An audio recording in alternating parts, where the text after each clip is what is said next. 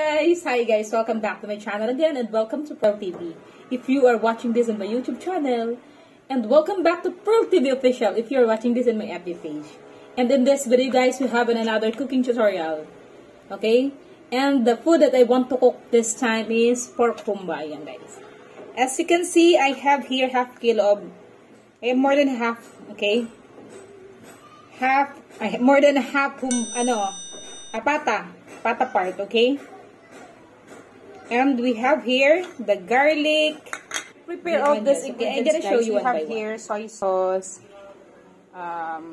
vinegar, the canola oil, the 500 ml water, the more than half kilo of pata, and the garlic, the pineapple and pineapple juice, the pork cubes, the ground pepper, the cracked pepper, the banana blossom, ayan, the bay leaf. Ito na lang yung natira ko guys sa bay leaf, okay? So, let's get started. By the way guys, optional, you can also put sugar or the pineapple juice, okay? So, brown sugar.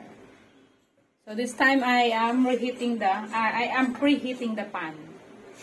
Okay, and the pan is already hot. Okay, the pan is already hot right now. We'll be putting the canola oil.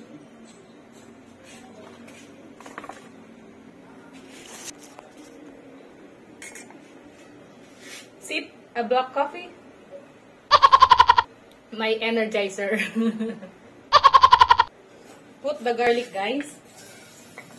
Already hot. Next is the onion.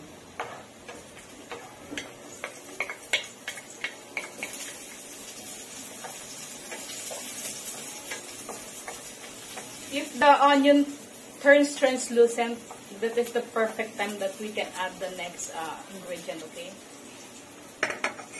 Okay, ensure that the meat is cleansed well and then you put salt, okay?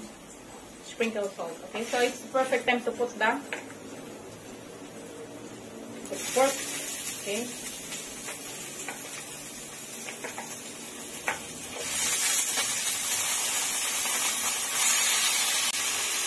Stir fry.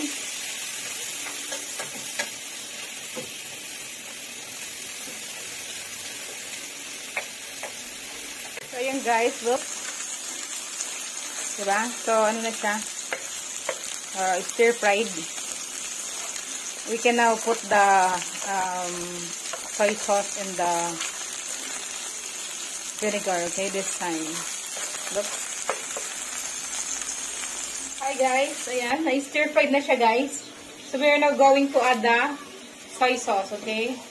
So I'll estimate at least 3/4 full of this small bowl, okay?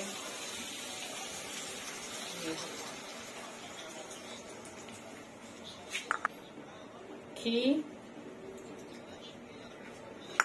Palambutin na siya natin. Palakasan na natin guys yung apoy.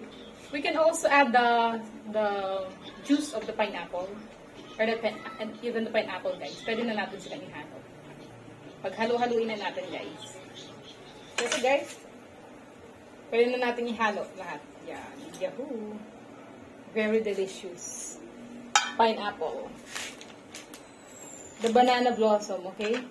Okay. The banana blossom. Very yummy. This is my favorite.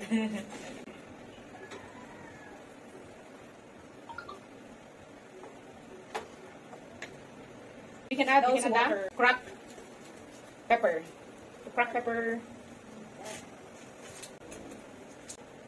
Okay. We have here water. Ayan. We check the amount, okay? Kasi papalambutin natin ito guys eh. Ayan. Papalambutin natin. Tatakpan natin siya. So yun guys. Pakita ko sa inyo. Ayan siya guys. So kailangan siyang palambutin ng bonggang-bongga. Okay. So I think low fire ang pinaka-the best pang palambot sa kanya. Hinaan natin yung apoy. Mas mabilis kasi lumambot yung meat pag mahina lang yung apoy. Ayan. Ayan, okay. Sarap nito pag sobrang lambot. Lalo kung may bata nakakain, di ba? Dapat Ngayon at kailanman.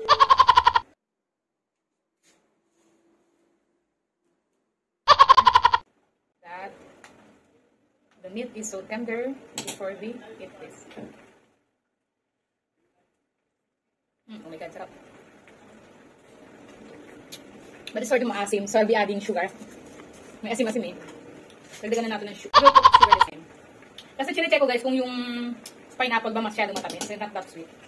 So to balance the sweetness, the alat, and the asim, ayan, let's add sugar. Okay. We can open the pan para yung smoke evaporate na. Kasi pag hindi, pag evaporate niya, mag-condense ulit siya, di ba? Magbalik siya ulit. By the way, guys, you can still add pork, cubes if you want. I will be adding just half lang para hindi masyado maalat. This is not a paid promotion, okay?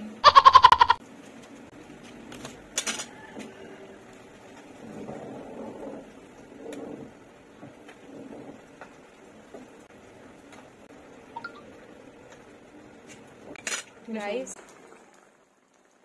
ayan siya oh. Papadry natin siya, diba? Para mas masarap, mas malambot. Okay, so I'm going to takpan muna natin. Pahinaan ko yung apoy, guys. So ayan guys, tingnan natin kung luto ng ating pork humba. Ayan. So, so, i-check natin guys kung kumusta na ang lasa. Ano siya guys, oh. Husgahan na natin guys. Check na natin kung tama na yung lambot niya. Okidoki. I-check na natin kung tama na yung lambot ng karning baboy.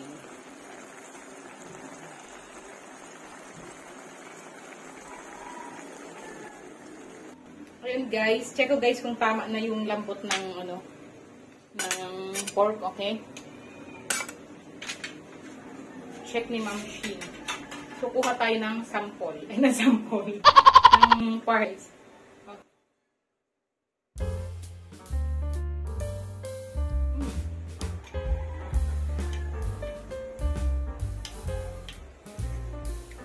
Very tender. Masarap.